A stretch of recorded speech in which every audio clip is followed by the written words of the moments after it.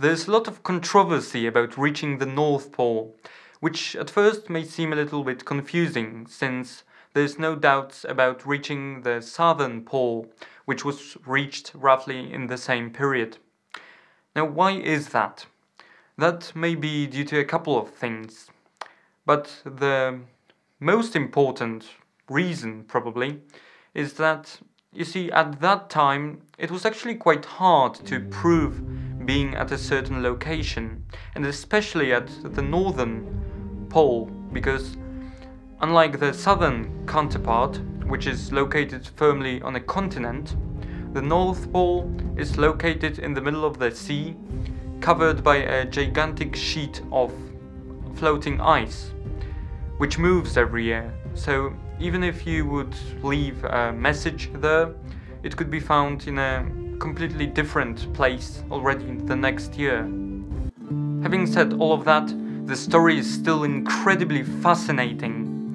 One of the earliest attempts on reaching the pole took place in 1827. A British naval officer and also an Arctic explorer, William Edward Peary, set out to the north from Spitsbergen. Although his expedition wasn't completely successful, let's say, he did actually set a record for human exploration farthest north, which was 82 degrees 45 minutes north. In 1871, the Polaris expedition founded by the US government was led by Charles Francis Hall, who was an experienced Arctic explorer and a self-taught one. He actually also previously lived among Inuits. However, he didn't have enough academic background, academic preparation, and he also had no idea how to command a ship. Poor leadership quickly caused conflicts among the crew. When they reached the Thank God harbor in Greenland, Hall fell ill and quickly after that died, accusing crew of arranging his death. The next prominent expedition, this time founded by the Royal Navy, was the one led by Albert Hastings Markham, who is also known for designing the flag of New Zealand.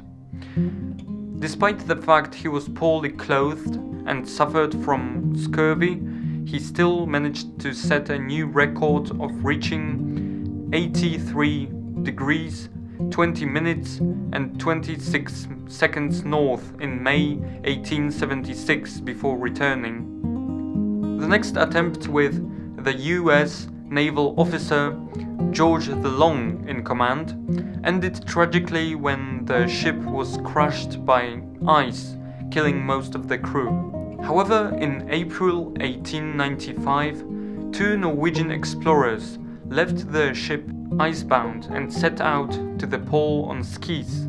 Fridtjof Nansen and Hjalmar Johansen set another record of reaching the latitude of 86 degrees 40 seconds long north before they finally returned south and reached Franz Josef Land.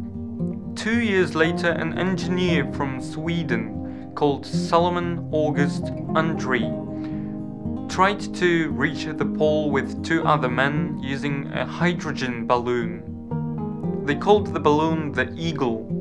Unfortunately, they were caught by powerful winds, which together with the rain created ice on the balloon, forcing the explorers to make a semi-control landing about 300 kilometers north from Kvitoya, which is the northeasternmost part of the Svalbard archipelago. They trekked for 3 months and eventually reached Kvitoya, but they couldn't continue their route and perished there. The last prominent expedition of the 19th century was the one by Italian explorers, Captain Umberto Cagni and the Duke of Abruzzi Luigi Amadeo, who was also a grandson of King Victor Emmanuel II. They set out on the converted whaler called Pole Star in 1899 from Norway and managed to reach latitude 86 degrees 31 minutes north, beating the last record by at least 35 kilometers. The famous breakthrough happened 10 years later. That's also where the whole controversy began. Once upon a time in 1909, Frederick Cook, a medical doctor from New York, announced that he reached the pole with 2 Inuit companions over a year earlier, in April in 1908. He claimed that his return southwards was not possible due to the bad weather conditions and the drifting ice, and that they were forced to winter over in an ice cave. However, only a week later, Robert Edwin Peary, who was a civil engineer and a commander in the US Navy, announced that he had reached the North Pole with his longtime companion Matthew Henson. He denounced Cook as a fraud. Cook's expedition set off from Gloucester in Massachusetts in July 1907 on a schooner to northern Greenland. There he established his base camp in a native village called Annoatok. They began their journey with 9 companions in 1908 in February, with 11 sledges pulled by 103 dogs. The Cook's party went at an average of 15 miles or 24 kilometers per day. At some point, as it was planned, the Cook's support team turned back, leaving Frederick with only 2 Inuit men. According to his account, the 3 men struggled against a powerful wind and made every breath painful. However, on the 21st of April 1908, his custom-made French sextant showed that they were at a spot which was as near as possible to the pole. After spending 2 days at the pole and leaving a note in a brass tube in one of the crevasses, they began their way back. However, they were carried by an unexpected westerly drift and ended up 100 miles or 160 kilometers west of the planned route. This forced Frederick and his 2 companions to hide in a cave on the Devon Island when the winter arrived. They were living there for 4 months. When they ran out of their food supplies, they were eating what they hunted. When they ran out of ammunition, they hunted with spears.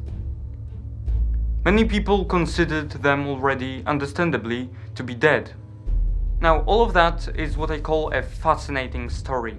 But now, let's have a quick look at the journey of Robert Peary.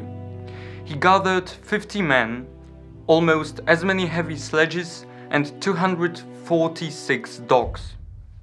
They faced several stretches of open water where the ice had split.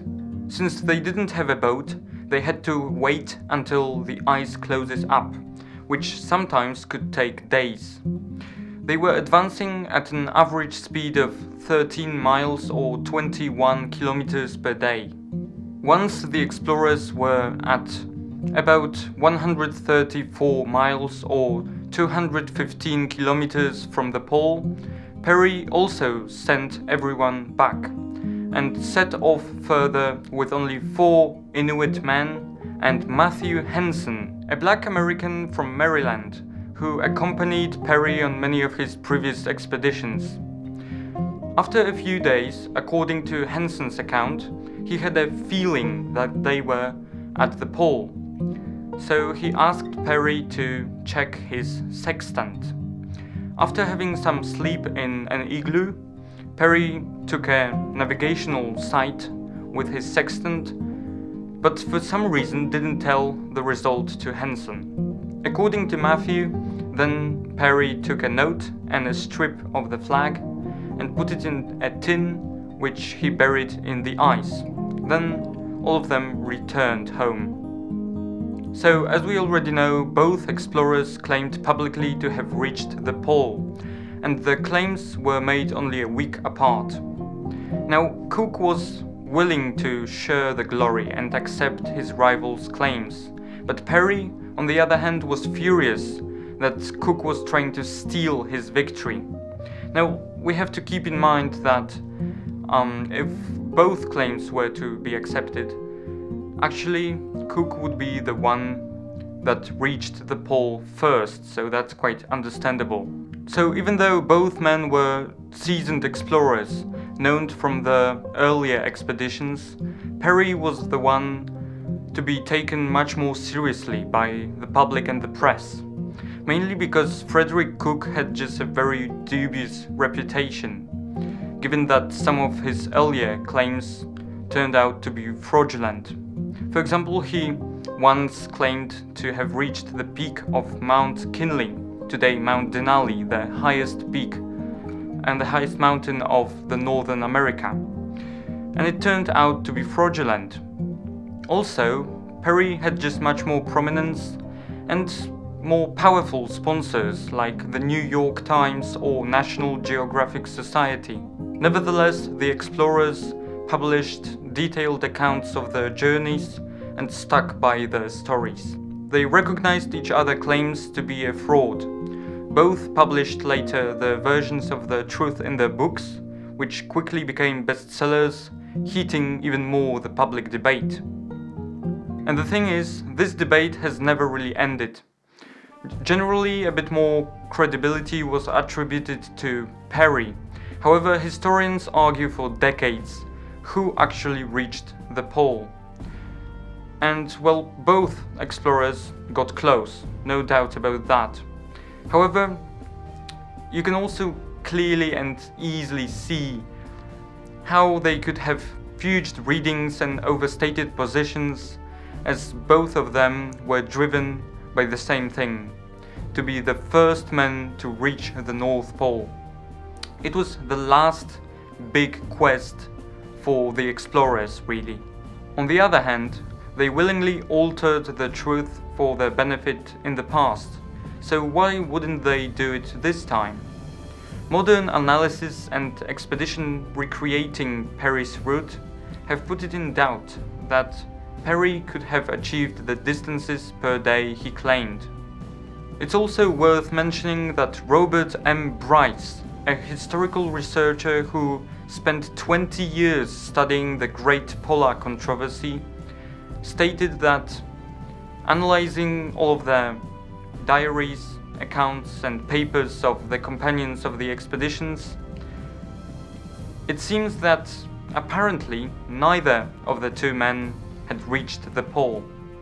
Mr. Bryce explains that more in detail in his book Peary and Cook, The Polar Controversy Resolved. Interestingly enough, if and just if for some reason one would disregard all of the questionable claims, the first undisputed man to reach the North Pole was Roald Amundsen by airship in 1926.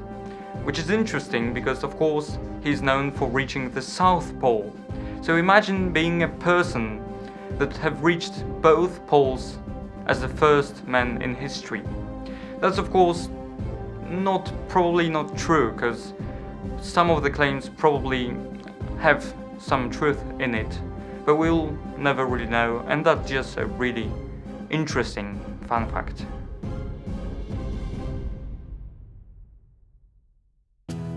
Thank you for watching. Leave a like and a comment and consider subscribing to our channel. If you wouldn't mind visiting our Facebook group, that would be great, and check out these two episodes for more history.